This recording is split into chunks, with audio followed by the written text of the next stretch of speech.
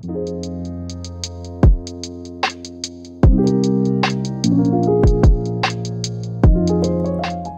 everybody, welcome back to the Pressing Matters. I'm Scott. Thank you for tuning in. Today we're going to take a look at Analogue Productions' release of Ted Nugent, the solo debut album. And before we get to that, if you're new, please consider subscribing. Hit subscribe and notification so you'll be sure to get notified when any new content comes up. So I was going through my wish lists at Acoustic Sounds and also Music Direct. And the reason I was doing that was, you know, I kind of like have held off on buying a lot of jazz titles lately. I'm starting to be a little more selective, as I mentioned in the FOMO video. And I wanted to see what else was out there that I had been interested in at one time and see, you know, maybe there's some other things that would be of interest to my viewers.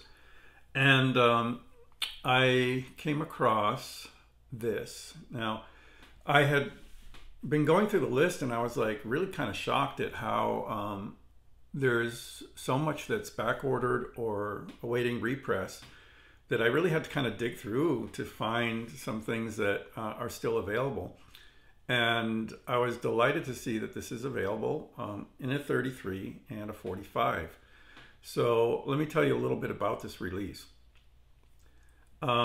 It's been mastered this time by Ryan Smith at Sterling Sound using George Marino's original notes for the mastering sessions, and they have found the original analog tape. It was remastered in George's mixing room with Marino's VMS 80 lathe. It's on 180 gram vinyl and it's pressed at QRP. This was released in 1975. In 1975, I was probably 16, I think. So, you know, they say when the music you listen to during that time period really always resonates with you, and I found that to be the case with this for sure. When I was in my group of friends at that time, we all listened to this over and over.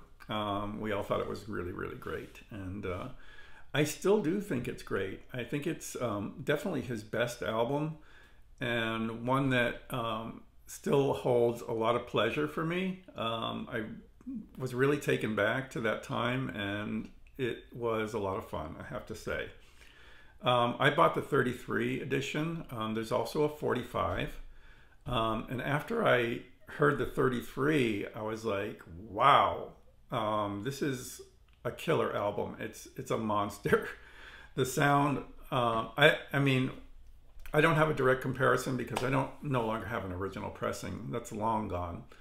But, you know, we were listening to the original pressing, which was on Epic. It was not on the greatest vinyl.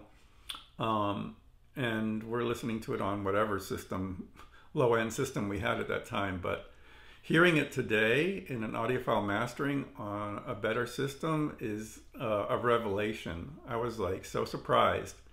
And I thought it was an inspired choice for Analogue Productions to do this title. They do pick some interesting rock titles. I'm also going to pick up their Steppenwolf Gold reissue and take a listen to that as well. But they did a really nice job on this edition. It's done in a gatefold, which, unlike the original, was in a single pocket. They've included the lyrics. Sorry for the reflection. And replicated the original Epic label. And it's, you know, from the opening notes. Now, like the first cut is called Stranglehold, and that was always, I always considered that to be the you know, the masterpiece of the album, and it is. It's a long extended track, and it really shows off first of all the production, and you know, second of all, his playing is amazing on this album. The sound on this track is amazing, and I thought wow. Once I heard this, I was like, maybe I should have got the 45 because Stranglehold has its own side, you know. But I think this is really, really a good in between for this type of album. I don't think I need the $60 45, but this is really, really impressive. The sound just leaps out of the speakers. The drum sound is really crystal clear and upfront and a lot of impact. The vocals are front and center and crystal clear. Nice sound stage.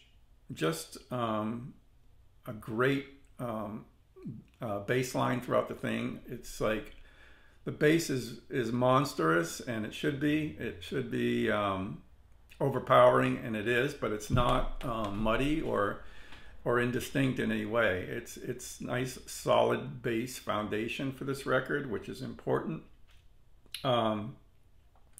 And the songs go from one strength to another. I mean, Stormtroopin' is the second song. Hey Baby, Just What the Doctor Ordered, which is, you know, kind of a favorite when he did this live. Snakeskin Cowboys again, Motor City Madhouse. It's really almost all killer. There's 1 or 2 weak cuts right at the end. Really one. You Make Me Feel Right at Home. It's a little bit below the rest, but wow, I was so surprised how much I enjoyed it, and I think you would too. If you, excuse me, I'm a little hoarse from I don't know what, from COVID or whatever, but still getting over it, I guess. But you will be thrilled if you love this album when you were a kid and you want to hear it like you've never heard it before. This is the edition to get. It's amazing. And Ryan Smith did a fabulous job mastering this. QRP did a wonderful job pressing it. It's absolutely silent and centered. And, you know, I suppose Stoughton did the gatefold. It's not high gloss, but it's beautiful. And really, really surprising. Really, really nice surprise. And I'm glad I got it. I'm super glad I got it.